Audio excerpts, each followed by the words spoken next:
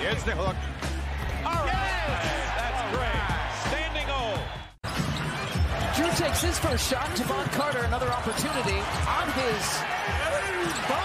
Dante Poppy into the lane with a little bit of a flex. It's a good sign, though. Maybe we'll give an honorable mention if someone else steps up. 3 blocks in the first 3 minutes, right? And all against Markkanen, too, by the way. Boy, this Utah team, I mean, it seemed like a broken possession, good D by Milwaukee, but they're just moving the ball, playing free. They keep moving. They don't stop. Bobby Portis is heating up. It's just beautiful to see how consistent he's been. This right there, floater, nice pass. Drew feet the hot hand. Bobby lighting this place on fire. Either did the 81-1 season as well. That went by the wayside as well.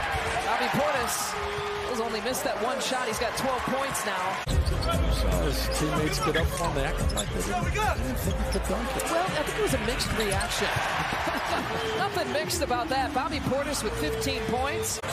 Then Drew Holiday, who feeds Bobby Portis here on the block. Gives it back to Drew. What do you say? Drew Holiday.